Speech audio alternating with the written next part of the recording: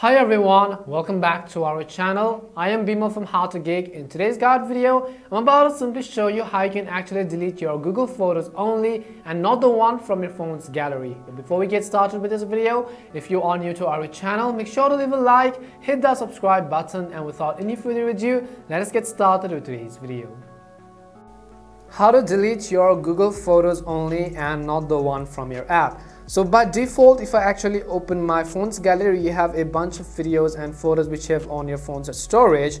And the other way is that you also have the Google Photos app, which is actually backed up to your drive. You can see all of these photos and videos you want to delete it, but you're not sure whether you're deleting your phone's photo or as well as your Google Photos. So how do we actually delete our Google Photos only and not delete the ones from our phone? Now for that, we're going to exit both out of our gallery app as well as the Google Photos app. And all we have to do is we have to actually go ahead and simply open the app, which is our browser. Go ahead and open your phone's browser, and once you open your phone's browser, let me go ahead and open a new tab as well. As soon as you open a new tab, in the search box you simply want to go to this URL called photos.google.com. so let me just go ahead and show you as well. All you have to do is simply go to photos.google.com. Now I'll also make sure to leave this link down in the description box. This is basically the online way of retrieving our Google Photos. You don't have to do it from the app. When you actually log into Google Photos from your browser,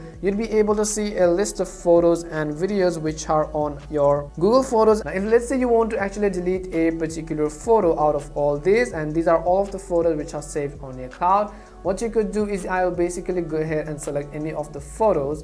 And on the very top right hand side, you can actually see this trash icon. You have to actually tap on this trash icon once you see it, and it will ask us for a confirmation again. You have to tap on the move to trash button. As soon as you do that, that particular photo will actually be deleted. Now you could also go ahead and simply open your phone's gallery as well and check whether the issue and that whether you have actually not deleted the one from your gallery, which basically it won't. And this is how you could very easily delete your Google Photos only and not the one from your app. We hope this video was really helpful, and if it did help you, make sure to leave a like and subscribe to the channel. If you have any more questions, queries or doubts, simply make sure to leave them down below. Thank you very much for watching, and see you soon in our next video.